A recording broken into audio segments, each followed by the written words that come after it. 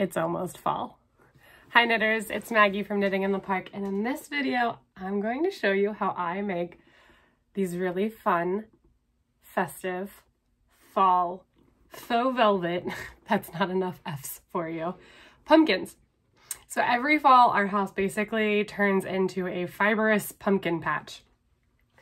A couple years ago I started making these really fun pumpkins. They come in all kinds of different color options. You can make them in different sizes so that they can stack. And they're just really fun festive fall decorations. I love them. I love adding a bit of softness to something that's normally quite hard. If you think of like pumpkins and gourds. So I've got a green one that I've knitted up and I'm ready to form into the pumpkin. So I'm going to flip the camera around and we'll show you how I do that. But what you're going to need is a skein of faux velvet yarn. This is Bernat. It's made by Yarnspirations. You can get it at any major craft store like Joann's. Not sure about Michael's because I don't really pop in there as much. But you can also get it straight from the Yarnspirations website if you just search like Bernat faux velvet yarn. This comes right up. Comes in a bunch of different colors. I'm also starting to make them in some different yarns. Like I'm playing around this year and having a lot of fun with pumpkins, clearly. So this is a larger size, obviously. I've tried the larger size in the velvet as well, which I'll be posting on the website. But right now on my website, you can get this tutorial for this medium-sized pumpkin. I'm also planning on a small as well. And then who knows, I might just get crazy with it and do some cables and fun pumpkin things. But anyway, you need the skein of yarn. If you want a stem cinnamon stick, which you'll probably end up cutting in half, but it's up to you. And then I like to use some kind of thicker thread or twine. This is baker's twine, which I have in a ginormous spool, so that you can cinch it up without breaking the yarn. If you just try to cinch up and really pull on that velvet yarn, it actually tends to break. So a spare bit of something a bit stronger is also very helpful. Scissors and darning needle and hot glue. All right, let's get started. Okay, so now that you've got your velvet yarn and your supplies, you're ready to go ahead and knit up your pumpkin. I use a US size 10 circular needle, just because you're going to be knitting in the round. But I assume you could also do this on straight needles and just have to stitch it up at some point. So those are, I've got this one on a shorter pair of like hat circulars right here. But you're going to cast on 90 stitches and join it in the round. And I like to leave an extra long tail. It makes it kind of frustrating to knit with, but this will come in handy. And then when I finish, so I'm going to cast on 90 stitches, and then I tend to, for this medium size, knit about 10 inches or so, maybe a little bit more. And then I don't bother casting off. What I do is I leave another long tail because I use this butcher's twine to cinch up the pumpkin, and then by having this extra long piece of velvet, you can kind of cover that up. Now you can bind off and just hide any kind of velvet tail left and then cut an additional piece and cover that yarn or the twine. It's up to you. But to finish off this pumpkin and get started, I'm going to use my darning needle, just thread my baker's twine. Again, this looks like a thicker yarn, but there's actually, this all comes off of a pretty thin thread on the inside. So the yarn itself is less bulky than it looks. So to be able to cinch this up and not worry about it breaking, I use a stronger thread or baker's twine. So you're just going to work your way around. Oops.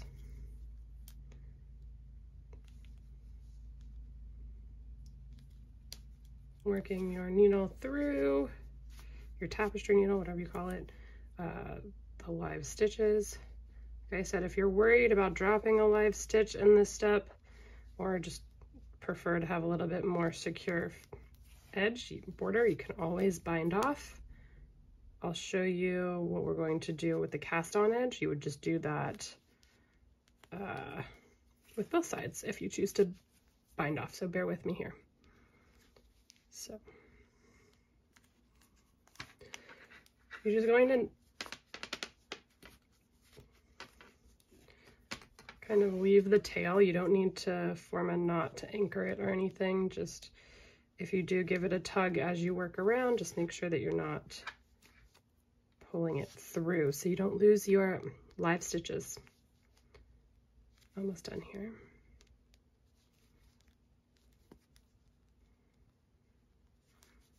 This velvet yarn is so rich and it's got such a great depth to it, and with all the different shades, it's just so nice.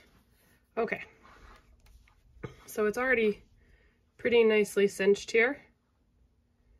I'm going to just give it another tug or so.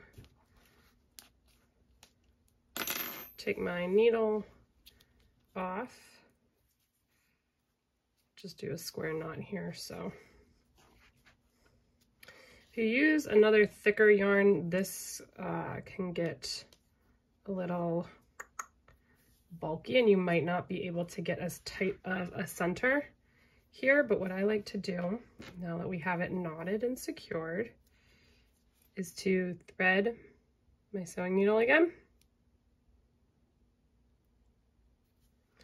and then I take one of the ends of this butcher's twine and I pick it up from one side and go to the other and just kind of create a knot, just so when I go to stuff it, this,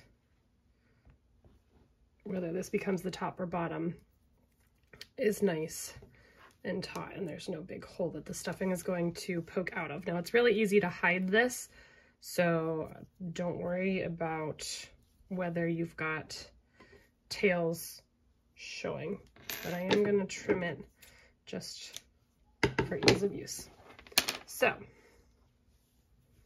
pardon my really long tails here, but our pumpkin is starting to take shape.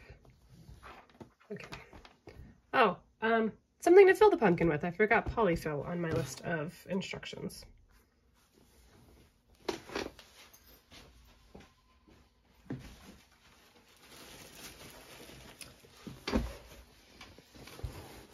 I get my polyfill either from Amazon or Joann's, whatever's easier.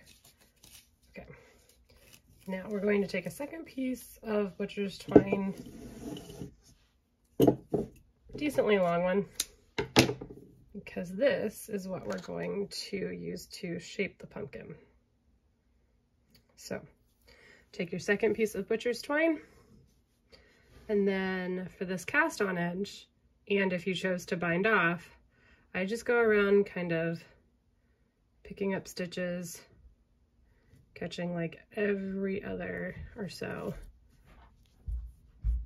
just enough that I can cinch the pumpkin together. Doesn't have to be perfect.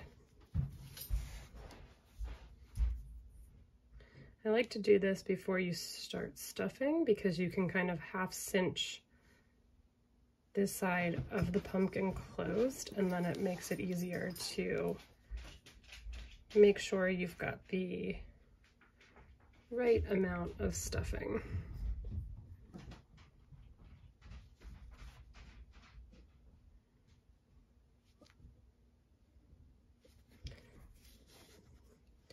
Try to keep it as close to the cast on edge as possible as you're working your way around.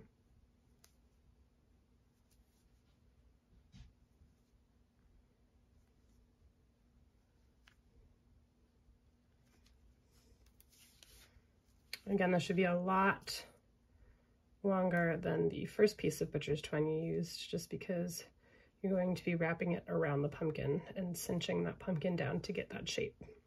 So essentially you've just knitted a tube And now you're going to shape that tube into your pumpkin.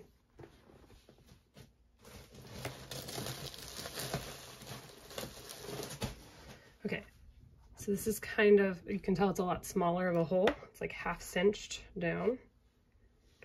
And just shove some polyfill in. I like to make sure, that I get it, like, start filling the outside edges of the pumpkin first. You can kind of work it in there. You don't want to fill it too much because you want to leave room to be able to cut into the pumpkin and get that shape. So again, you're going to cinch your butcher's twine up and knot it as much as you can.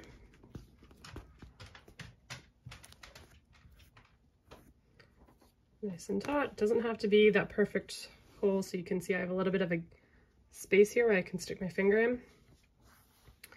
What I'm gonna do to close that up is take the shorter end of my butcher's twine again, just like we did on the other side. Go from one side of that hole to the other, kind of picking up that bind off edge and then making a knot. So now it's much more cinched. We'll do it a couple more times here. Because I think this is going to be the side I make the top of the pumpkin. We'll see. All right, now it's time to thread the long piece of twine. And this is probably the trickiest part of the whole process.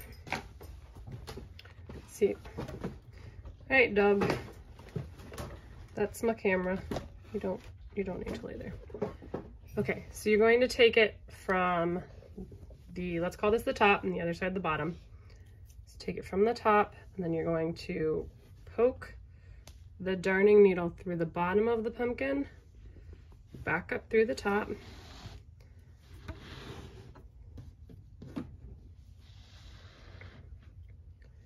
Pull it relatively nice and tight so you can see here that you're starting to form the shape of the pumpkin. So take it around to the other side.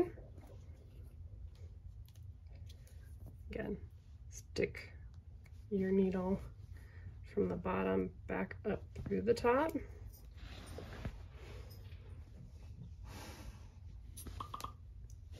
Of course, now it's gonna bunch up and get twisted.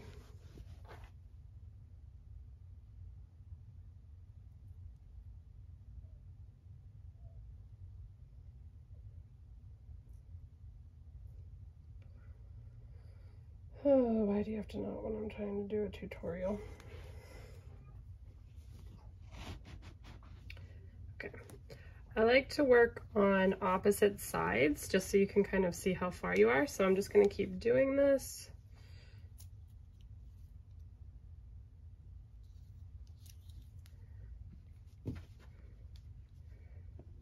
Bringing it from the top, or from the bottom,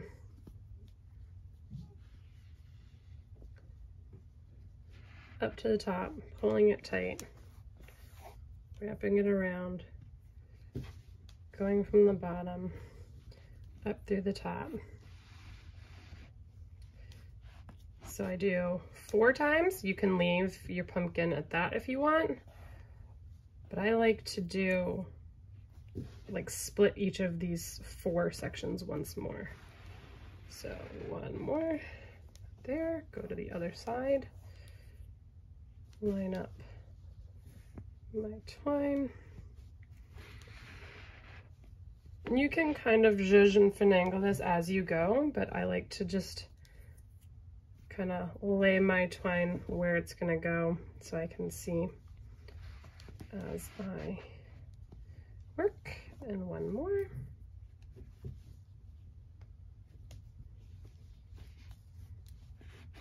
And pull it tight. So it's not perfect, doesn't need to be perfect. It's kind of the beauty of it. And then I take the two tails and tie them together a bit more for a good knot.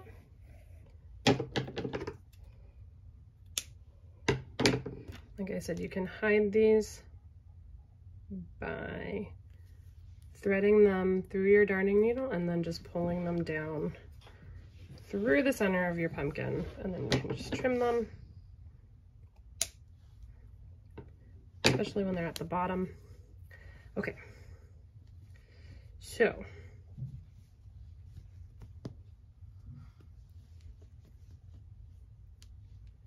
here's my super long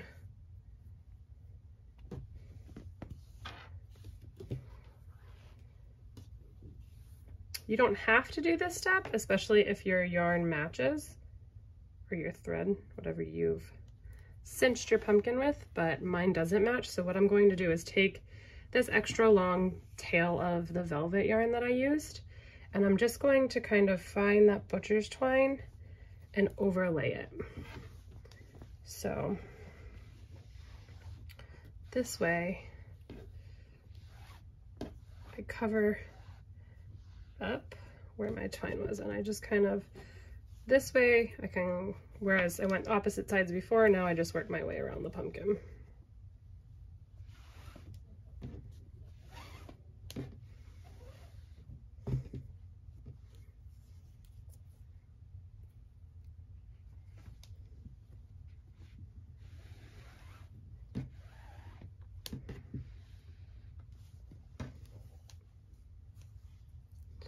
Super easy, especially when you've done it a couple of times. These are really cute to have around your own house. They make adorable gifts, so if you need a hostess gift or know somebody that's got a fall birthday, if you're like me, you just like to give gifts and don't particularly need a rhyme or reason all the time.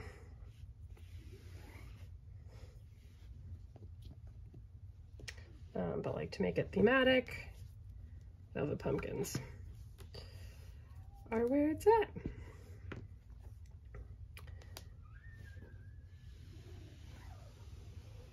All right.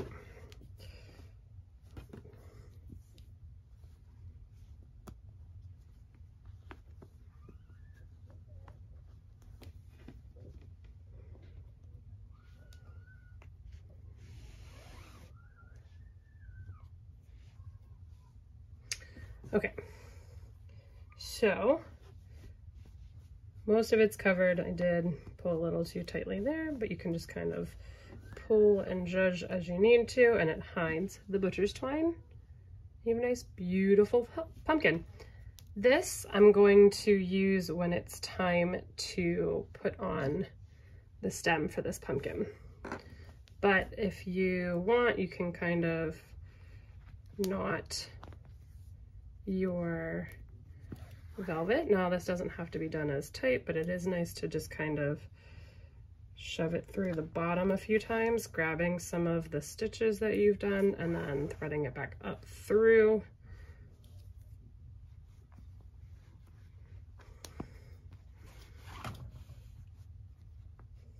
And then if you want, you can leave a short tail here and finish that off with hot glue in a little bit.